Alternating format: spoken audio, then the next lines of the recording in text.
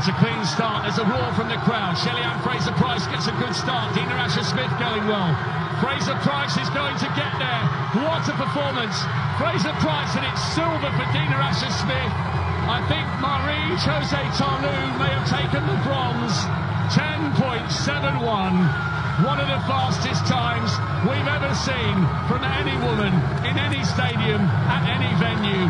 And Fraser-Pryce was not to be denied. Another gold. Her legacy as one of the all-time greats is surely complete. She's the world champion once again.